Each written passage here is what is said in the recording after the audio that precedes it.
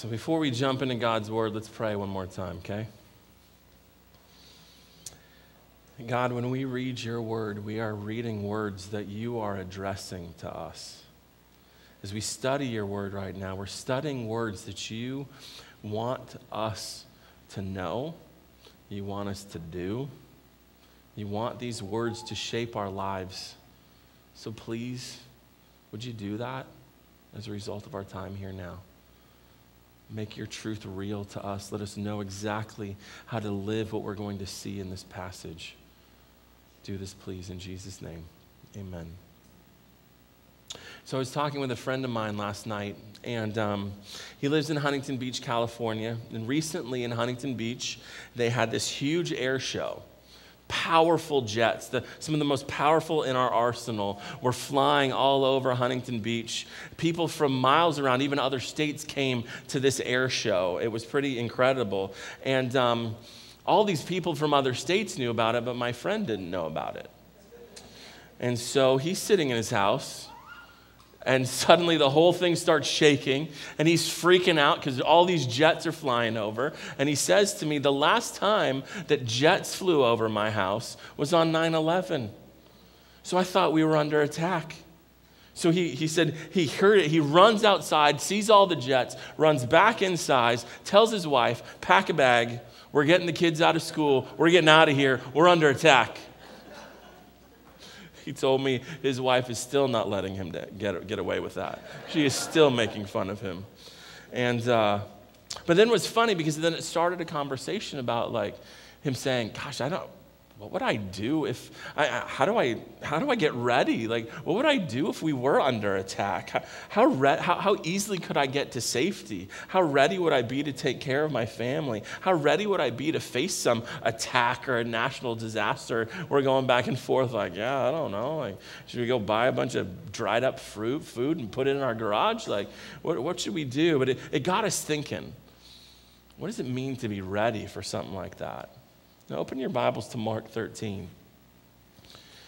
We've been looking at Mark 13. This is our sixth and final message in this passage. We're just working our way through it. And by the time we get to the end of Mark 13, Jesus doesn't hide the effect that he wants this message to have. He's not interested in the sensational or the theatrical. He's not interested in answering every question. I was talking to someone after the first service, and I said to them, well, I'm kind of vague in what I'm saying and all of the details of the end times because Jesus is vague. He doesn't talk about everything. He doesn't dot every I and cross every T on the end times, and so I'm not going to. I'm going to be vague because Jesus is vague, but he's not vague about how he wants this message to change our lives. This is not given to increase your to increase your ability to think through end times issues, nor is it given to kind of whet your appetite and go, oh yeah, I want to know more about end times. This is given to change your life. This is given to make you ready for Jesus to come back if he were to come back today. Take a look at it starting in verse 28.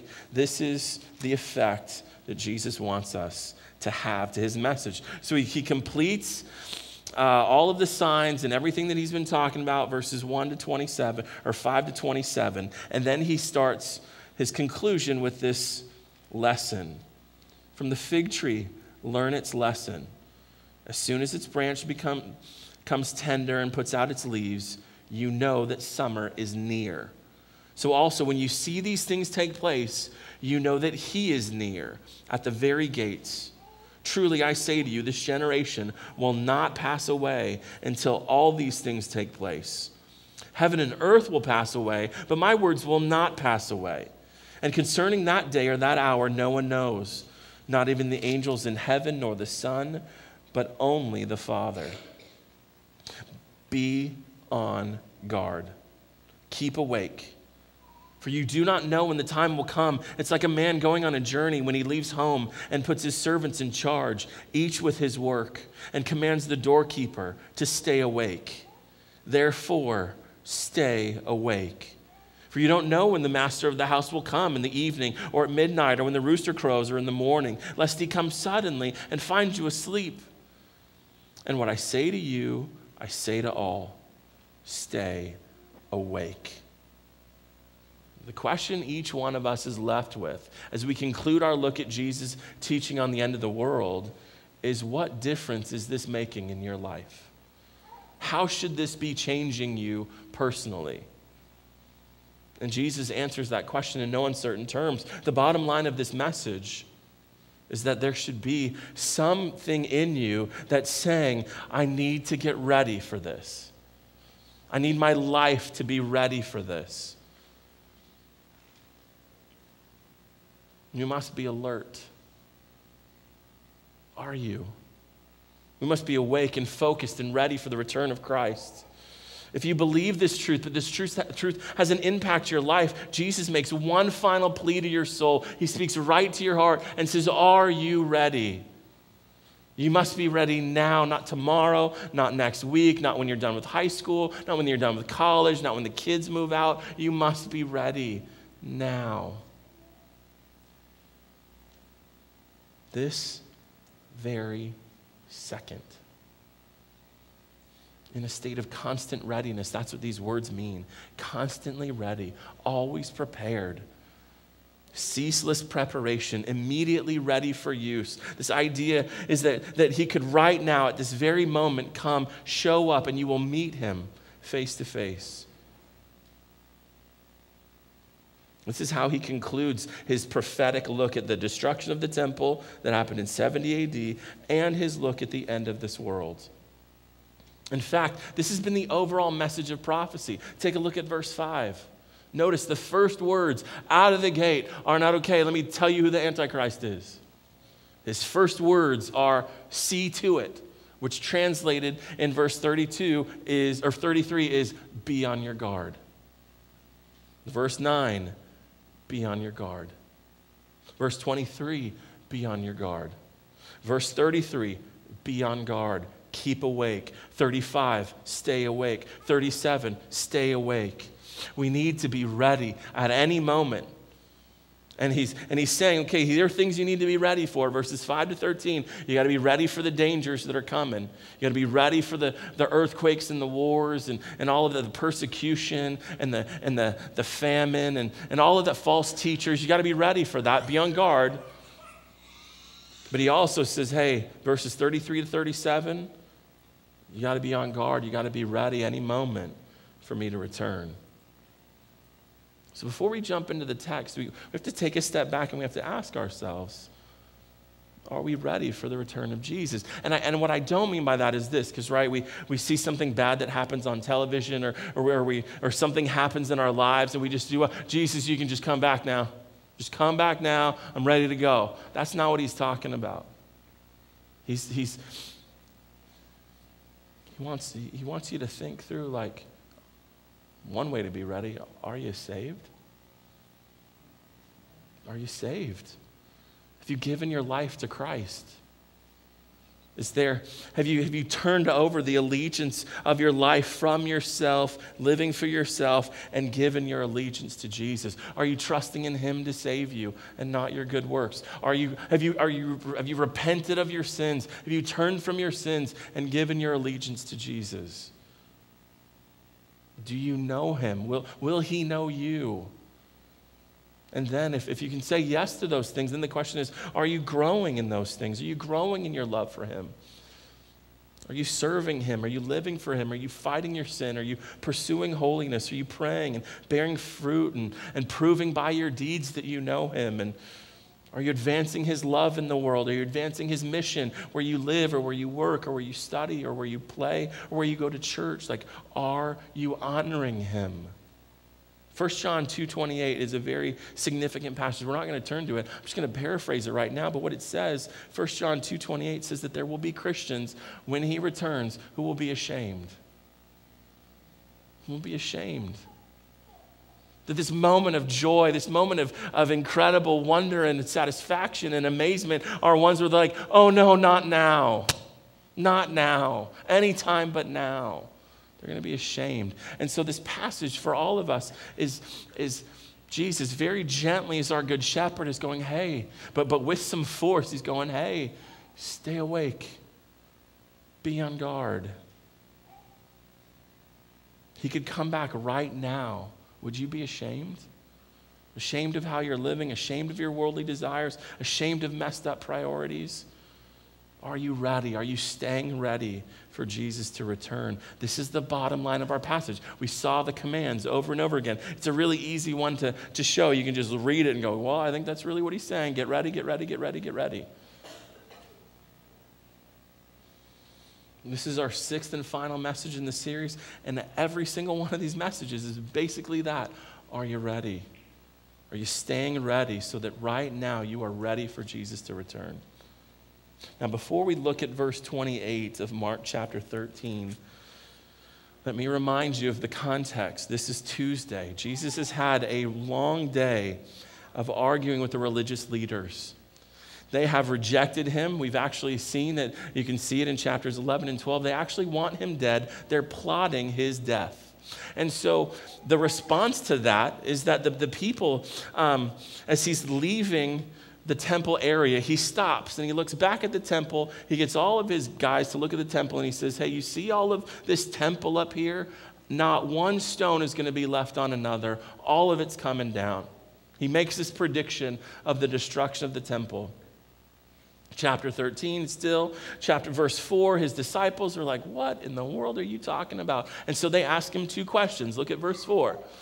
Two questions. They said, hey, Jesus, when will these things be? Verse 4. When is this going to happen? When is all this destruction going to happen? When is this going to be? So they're asking about the time. And two, what will be the sign? Is there some event that's going to tell us when this stuff is close so that we can prepare for it? When will these things be, and what will be the sign when all these things are about to be accomplished? Not when they are going to be, but when they're about to be, so that we can prepare and maybe like run away. Well, when we get to the end of verse 27, Jesus has answered their second question. Verse 4, second question, what will be the sign? Jesus answers that question, verse 14, when you see, look at verse 14, when you see the abomination of desolation, run away. So when you see this moment, this is the sign that you're looking for. When you see this, now you can run, now you can be free, now you can get away. So when we get to verse 28 of Mark 13, Jesus is now answering their first question. And their first question, like I said, has to do with time. When will these things be? Jesus is now going to answer that question. He shifts his focus from the event, from the sign, and now shifts it to the timing of the event. So let's dig into verse 28 again. Let me read this again. From the fig tree, learn its lesson. As soon as its branch becomes tender, puts out its leaves, you know that summer is near. So also when you see these things taking place, you know that he is near at the very gates.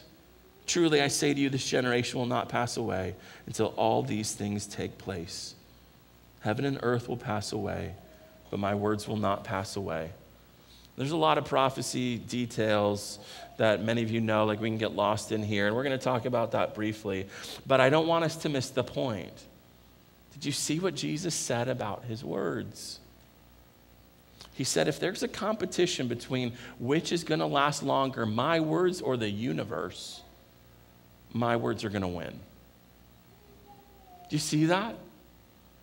Jesus said the whole universe will disappear before this prophecy fails. He's saying his words are going to outlast the universe. When you think about things that are reliable, you think death, taxes, and the sun coming up. And he says, my words are more reliable, more stable, my words are more certain than the universe that you see every day. With these last words, Jesus is like calling his shot. He's like putting his bat up and he's going, yeah, I'm going to hit this out of the park. Like, I'm going to destroy this. And I'm going to sign my name. Heaven and earth is going to pass away before my words do. This is the same way, by the way, that God talked about his words in the Old Testament. Isaiah 40, verse 8, the grass withers and the flower fades, but what? The word of the Lord stands forever. Isaiah 55:11, my word shall not return to me empty. It shall accomplish that which I purpose and shall succeed in the thing for which I sent it. So don't miss this. With these words, Jesus is putting his words on par with the Old Testament. And you only do that if the person speaking is God. Jesus puts his words on par with the word of God. Now, for a Jewish person to say that, I mean, you see guys on the internet saying that all the time. But for a Jewish person raised in a Jewish context to do something like that, it's either blasphemy or it's true.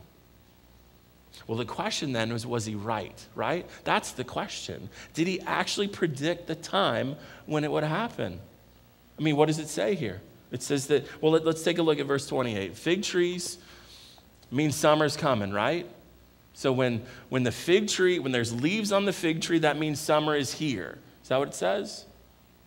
No, I heard that. No, it means that summer is near, meaning summer's not here yet. It's close, but it's not here. Well, that's an illustration for verse 29. So also when you see these things taking place, you know that he is near at the very gates. So now this is one of those nerd moments, okay? So if you're not a Bible nerd, just follow along. But if you are a Bible nerd, this is your red meat moment. So here's your red meat. Okay, so when you see what things, verse 29, when you see what things? Well, it's natural to think that these things refer to verses 24 to 27. When you see the return of Jesus, the catastrophe of the universe, the gathering of the elect. But be careful. If these things in verse 29 are the things described in verses 24 to 27, you've got a problem, because notice this is how it would read. When you see the disintegration of the universe, the return of Jesus, and the gathering of his people, then you know that Jesus is near. See the problem in that? How can he be near if he's here? Okay, so it can't be verses 24 to 27.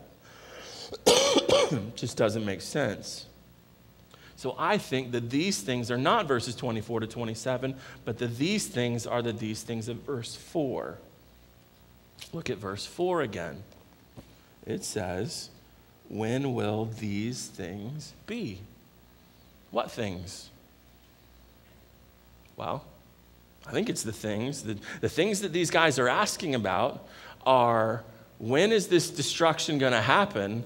And what are the signs leading up to the destruction so we can be free from it? So what are these things in verse 29? I think it's the wars and the earthquakes and the natural disasters, the persecution, the false teachers, and ultimately this abomination of desolation thing that signals the temple is about to be destroyed. So look at verse 29 again. It starts with this phrase, when you see. Well, you know what? That phrase is used only one other time in this entire passage, and it's in verse 14. When you see the abomination of desolation. It's referring, that little phrase refers to the signs. So I think verse 29 means, when you see the signs, especially the abomination of desolation, you know that the destruction of the temple is near at the very gates. What gates? The gates that lead into the city of Jerusalem. Well, this moment, if you have an ESV, you might be going, now wait a minute, John, wait a minute. My Bible says you know that he is near. That's the return of Jesus. Now, the ESV does say that, but this is where I have to go even more nerdy on you right now. In Greek, this word that's translated he can actually be translated he, she, or it. And the translation depends on the context. So, if verse 29 refers to the signs, which is what I argued, and if verse 29 can't be the return of Jesus because it creates that how can he be here and near at the same time thing, then if you have an ESV or if you have some other translation, you should cross out the he, I think, and put it. If you have an NIV, a New King James, or a King James, you don't need to do that because you already know what? Your Bible says it already. So, nerd moment, Greeky nerd moment over. How long is this supposed to last? How long do people have to wait before all of this happens? Not long. Look at verse 30. Verse 30, truly I say to you, this generation will not pass away till all these things take place. I think the easiest way to understand this passage is just what it says. People who are alive right now, this generation, will not pass away until all these things take place. That's the easiest way to understand this verse. With these words, Jesus answers their first question back in verse 4. Look back at verse 4 one more time. When will these things be? He answers the question. Some alive at the time I'm saying these words, which was around 30 AD, will still be alive when the temple is destroyed. That's a pretty specific prediction. Was he right? What's the answer? He was right. In the Bible, a generation is about 40 years, and wouldn't you know it, 40 years from this moment, in 70 AD, the temple is destroyed, Jerusalem has fallen, and over 1 million Jews have been massacred by Roman armies. I think the most natural reading is the correct reading. This generation refers to people who were alive when Jesus said these words. But wait, John, wait a minute. Verse 30 says, all these things will take place. And because it says all, that's got to include verses 24 to 27. It's got to refer to the return of Jesus, right? I don't think so. Look back at verse 4 one last time. When will these things be, and what will be the sign when what? All these things take place. What things? The destruction of the temple and the signs surrounding it. So I think verse 30 means, quote, truly I say to you, people alive today will not die until the temple is destroyed and not one stone is left upon another. And like I said, he got it right exactly. Exactly. Okay? So we've done a couple nerd moments just now. But now let's take a step back and all of us together think through this. Jesus predicts the future. Temple's going to be destroyed, and it happens. If Jesus predicts the extent of that destruction, not one stone is going to be left on another, and it happens. And if he predicts the timing of that destruction, 40 years, one generation, and it happens. And let me ask you this question. Why in the world would we ever doubt him about anything? Why would we doubt him? Why do we doubt him? The way I put it for point number 1, we stay ready for Jesus to return by being confident in the Word of God. Be confident in the Word of God. It's very cool for Christians today to stop being confident about the Bible. Did you hear about this prominent pastor recently who said, we need to get rid of the foundation of our Christianity being the Bible. We need to move it from the Bible over to Jesus' resurrection. And that's great, okay? The core of Christianity is the resurrection of Jesus. Great. Where do you hear about the resurrection of Jesus? Whoops.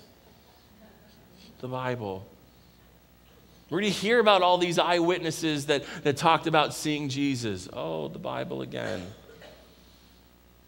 It's common for scholars and pastors to make concessions to non-Christians and agree with them that there are contradictions in the Bible, that historical details are false, that other details come from a primitive culture that wasn't enlightened like ours, and so they got a bunch of problems and mistakes. And this is what pastors do. They go, well, okay, sure. Okay, there are a bunch of contradictions in the Bible, but God's bigger than our logic. He's bigger than our contradictions. Just don't worry about all that stuff. Just love Jesus. Here's the problem, though. Jesus said the Bible is truth, right? Your word is truth. Jesus also said that Matthew 4:4, every word comes from the mouth of God.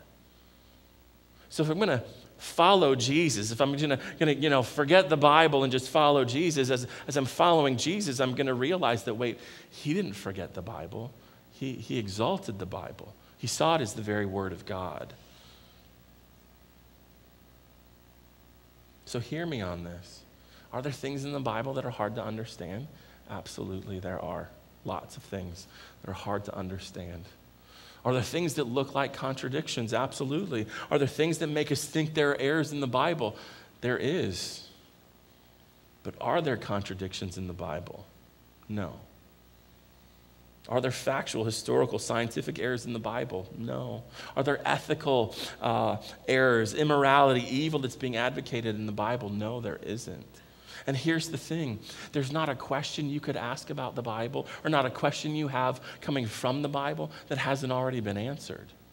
Did you know that? Like that's the beauty of being a part of a religion that's 2,000 years old. People have been attacking this book for centuries. And you know what? People have been attacking it and people have been answering it.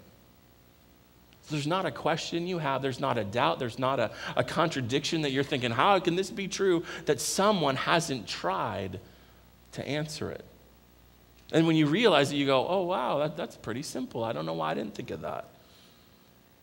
This is why we don't think of it. We have more access to more tools on Bible study than any Christians in the history of the world. That's not an exaggeration. That's true. And yet we don't care. We don't use it. Like, you could actually teach yourself Greek just on the internet. You don't even need to go to seminary. Hebrew, you don't even need to go to seminary. You could sit in your pajamas and teach yourself Greek. And then you'd be able to read the Bible in its original, the New Testament at least, its original language. Like, you could do that all on the internet right now. We don't give a rip about that, though. And so, are there ways, if you have doubts and you think that there are problems with the Bible, are there ways to get your questions answered? Yes. Are there answers to the doubts? Yes. But it takes study.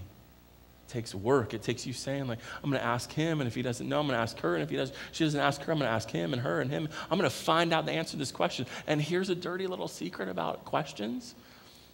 The top scholars, Bible scholars in the country, their emails are on the websites of the schools that they teach at. You could email them. They will answer.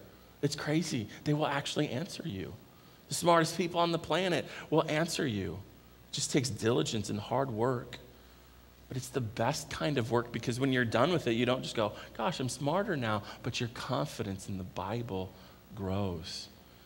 And your affections and your thoughts about the Bible match what Jesus says when he says, heaven and earth is going to pass away. My words are never going to pass away. I want to illustrate this. Here's a guy, Simon Greenleaf. I don't know if you've ever heard of him. He was the principal founder of Harvard Law School and a world-renowned expert on evidence. He was an agnostic, an atheist, and thought the resurrection was either a lie or a legend. Somebody made it up. And that was until one of his students said, you should consider the evidence. You're the expert, world expert on evidence. Why don't you consider the evidence for the resurrection? And he did that. And as a result of that study, he became convinced the resurrection actually happened. He rejected his atheism, embraced Christianity, became a defender of the Bible. Just someone smarter than everybody in this room. And he grew in confidence when he said, I'm going to check this out. Are there going to be mockers? Absolutely. Are there going to be people who laugh at you? Are there going to be people that think you're stupid for being confident in the Word of God? Absolutely. There are going to be, no doubt. But what did Jesus say? They treated me this way. They're going to treat you this way too. If you get the same response Jesus did, then you're in good company. There will be scoffers, there will be mockers, but that shouldn't keep us from trusting this book and studying it and reading it and memorizing it and doing what it says and letting the mockers laugh at us. Because they are only going to laugh until the day when Jesus returns. And on the day that Jesus returns, there will be no more laughing, right? God will be found true, and every one of them will be found liars. And on that day, your affections will be filled with joy when you see what your heart was confident in would happen because you are confident in the Word of God. 2 Peter 3:4 says that people will mock us. They will say, hey, where's this Jesus guy? You've been talking about him. You people have been talking about him for centuries like he's coming back. Like, where is he? Where is the promise of his coming? And Jesus addresses this. Look at Mark 13, starting in verse 32. But concerning that day or that hour, no one knows, not even the angels in heaven, nor the Son, but only the Father. Be on guard, keep awake. You don't know when the time will come. It's like a man going on a journey. When he leaves home, he puts his servants in charge, each with his work, commands the doorkeeper, stay awake. Look back at verse 32. Those words, but concerning, signal a change in subject. Paul would use this phrase in 1 Corinthians every time he's answering a new question from this church. He starts with these words, but concerning. Before we look at that, let's take a step back and think through a couple of things. The first thing, I want you to see that Jesus makes it clear that all attempts at date setting are stupid. Let me just say that again. All attempts at date setting, stupid. I have to say this, you know why? Because people that set dates make a lot of money and get a lot of people buying their books. And where do they get it from? People in churches. Just let this verse sink in to your life. Anyone who follows a date setter, you have been duly warned not to. One author put it this way, I love it. He says, quote, "It would be a proof of excessive pride and wicked covetousness to desire that we who creep on the earth should know more than is permitted to the angels in heaven and the Son himself about when he will return." God isn't telling the angels and isn't telling Jesus. Why in the world is he telling these hundreds of people that say Jesus is coming back on this day? He's not. He's never going to. Keep your money. Don't buy their books. All right, enough of that. Second, notice verse 32. Jesus said he didn't even know when he was going to return. I've been arguing for 2 years as we've been working our way through Mark that every single passage in Mark, every single paragraph, every event is really teaching just one thing, that Jesus is the Christ and he's the Son of God, which means that he's God with skin. Now, how can he be God and not know something if one of the attributes of God is that he knows everything? Well, how can Jesus be thirsty even though God has no needs? How can Jesus be about 30 years old and yet God is eternal? How can Jesus sleep even though God has all power? The answer is because Jesus is just as human as he is divine. And what Jesus did, according to Philippians chapter 2, is he didn't regard equality with God a thing to be grasped, a thing to be held on to, which, by the way, means if he's holding on to it, means that he is equal with God. He says he didn't regard equality with God a thing to be held on to, but he emptied himself. And it says that he took on the form of a servant. And one of the ways that he served was that he put the use of his God characteristics in the hand of the Father and said, you're going to be the one that determines when I do these things. So when he's reading people's minds, that's because God is allowing him to do that. When he's walking on water, that's because the Father is allowing him to do that. And in this case, we see the Father going, I'm not going to tell you that. You're going to have no knowledge of this, so that the world will see, again, that you are just as human as you are divine. Now look at verse 32. Again, this introduces a new subject, and so what is the new subject? I think the new subject is transferred from the first century in verses 28 to 31 to the end of the world in verses 32 to 37, and in particular, the time of Jesus' return. So look at verse 32 again. It says, but concerning that day. What day is that? Well, verse 24 talks about days after the tribulation. Verse 20 talks about days that were cut short. So what is that day? That is a technical phrase for the day of the Lord. That is a technical phrase of the day when God shows up and rights all wrongs. That is a day that the New Testament authors connect to the return of Jesus. Notice, that day or that hour, no one knows. Not the angels or the Son, only the Father. So if nobody knows the day, what should our response be? He says, be on guard, keep awake. You don't know when the time is coming. It's like a man going on a journey when he leaves home and he puts his servants in charge, each with his work, and commands the doorkeeper to stay awake. Therefore, stay awake.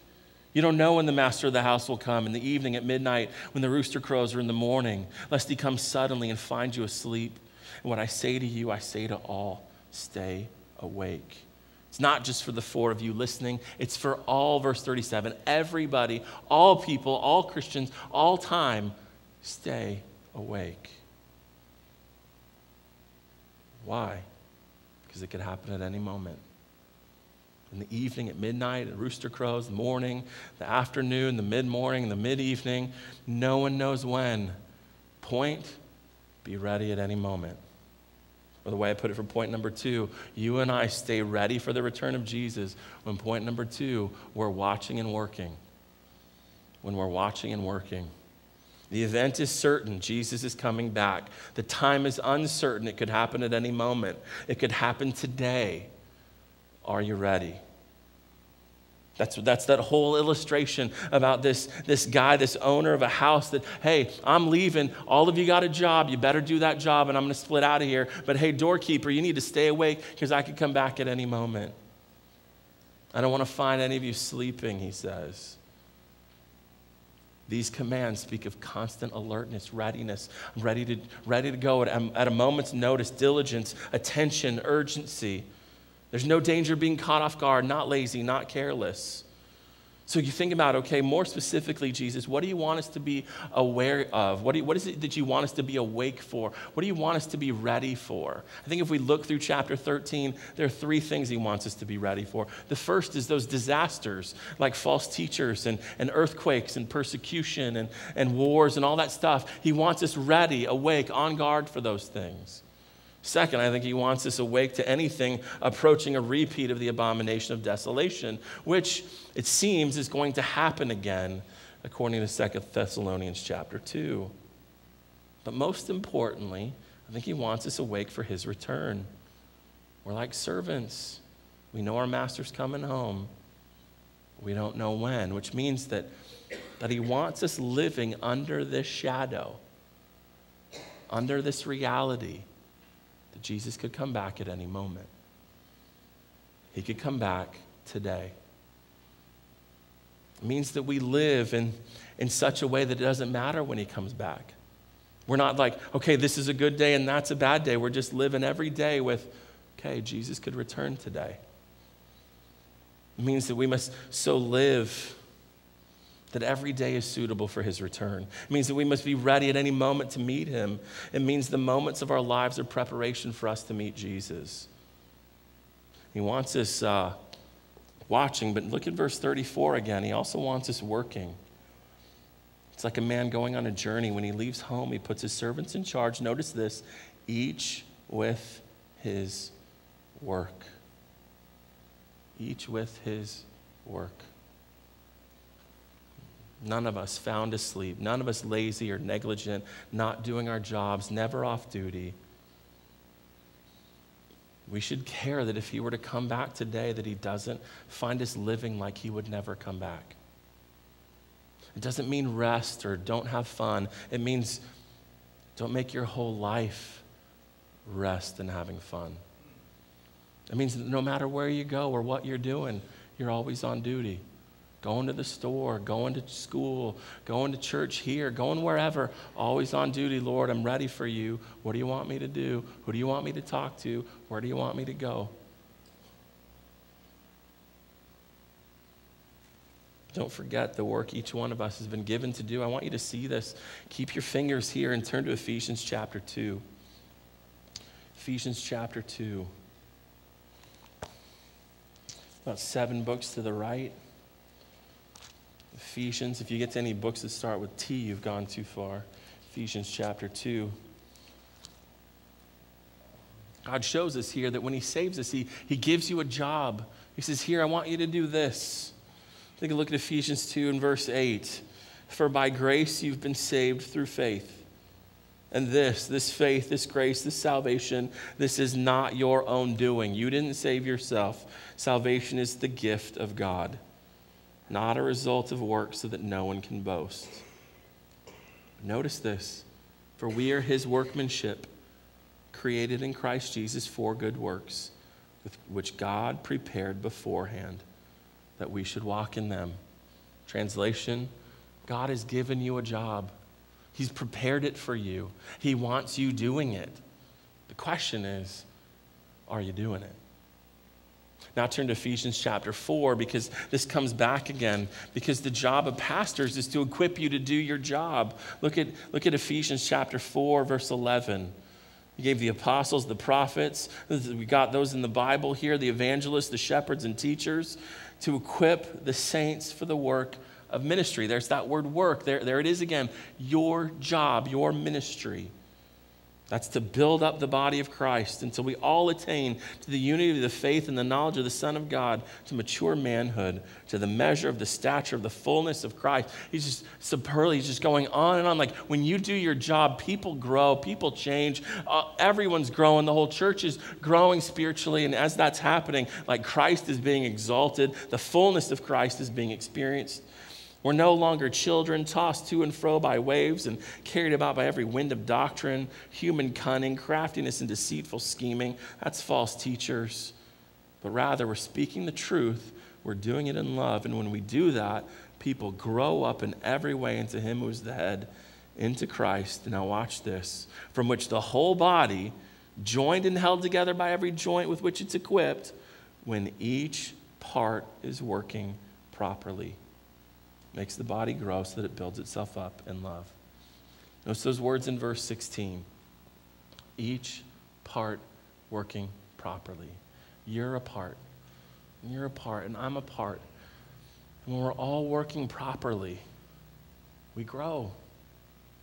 So are you working? What are you doing with your time and your talent and your treasure? The things that God has given you? This was Jesus' concern at the end of this message. Mark doesn't tell us, but Matthew adds that Jesus tells this parable, right? Right at the end of this, he says, oh yeah, this whole thing is like a master who has 3 servants and says, hey, I'm going to leave, and I'm going to give you 10 pieces of this money, this talent, and I'm going to give you 5 pieces. I'm going to give you 1, and when I come back, I want to see that you did something with what I gave you, right? You remember this? So he comes back, and this guy who had 10 made 10 more, and this guy made 5 more. This guy made 1, didn't do anything with it. And he's not like, hey, that's no problem, whatever. Translation, what are you doing with God, with what God gave you? Are you in the game? Are you working? Is it even on your radar, or are you just obsessed with this life? There are lots of places and lots of ways to be working. The question is, are you? When it comes to our church, for instance, this church turnaround thing where we're trying to rescue a church that was struggling and give it new life again, doing that means all of us, everybody on board, doing something. That's why we have that board out in the lobby so that you can go out there and go, hey, I could do that. So please check that board out. Go to that. Match your gifts and abilities, your passions, your desires with one of the things going on there. But really, it doesn't have to be here. It could be at your job. It could be at your home. It could be at some place that you just love going and serving throughout the week, whatever.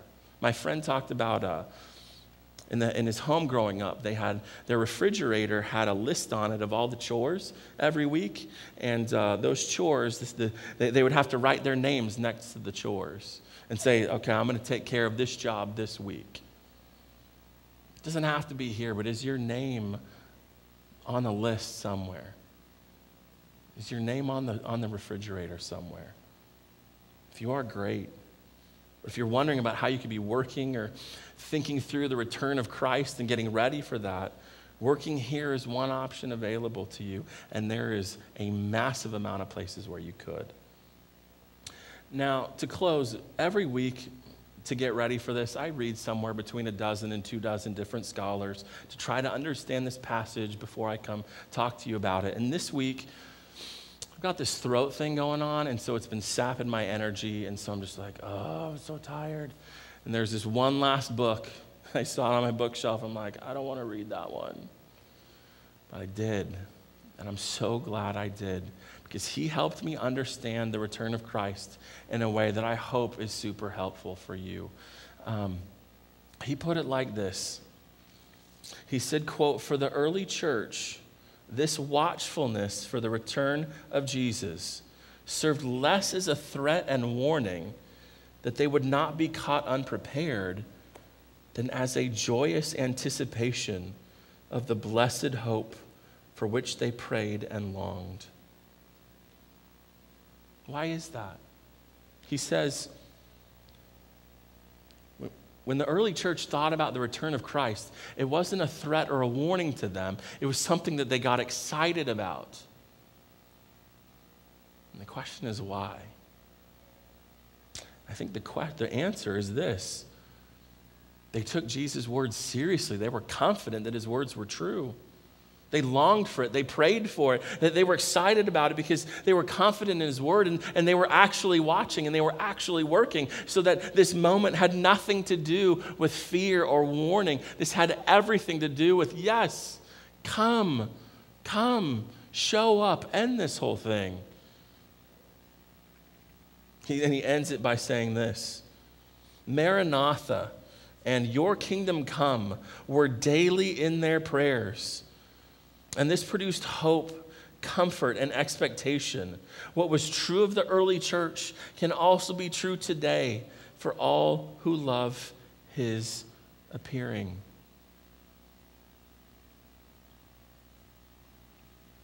I was talking with a guy after this last service, and he goes, the end kind of got me thinking, like, you know, when my wife and I were having one of our first child, we got ready and everything, and we packed bags and we got our phones and all that stuff. We got ready, and what was the result? The baby. And he goes, and then I was thinking too, like before that when we got married, there was all this planning and talking to these people and doing all this stuff, but we did all that planning, and then what was the reward? The wedding. It's the same thing here. Christian, think about this. You will see him. You will see him. Your faith will become sight. This world will pass away, and everything that you've longed for, you will see it for what it really is. The question is, are you ready for that? Are you saved? If you are you growing? Are you killing sin? Are you bringing it in your life? Or are you are you pushing it away? Whatever it is, whoever you got to talk to, whatever thing you got to fix, you're going to see him, and it could happen today. Are you ready? Not next week, now. Today is the day of salvation. Today is the day. May we all be ready. Let's pray.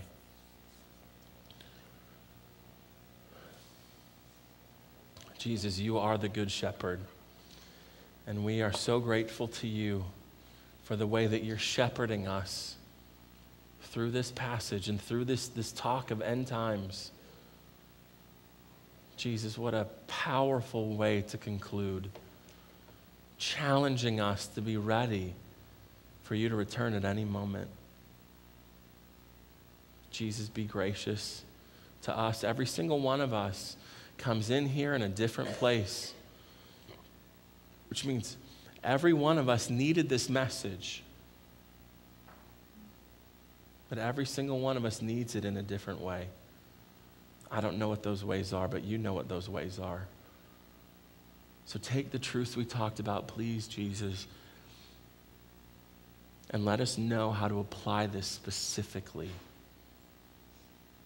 Whether it's fixing some relationship, whether it's confessing some sin, whether it's getting rid of something in our lives, or whether it's working for you in some way, like who know? I don't know. You know. So I trust you to make this real in my life and the lives of the people here this morning.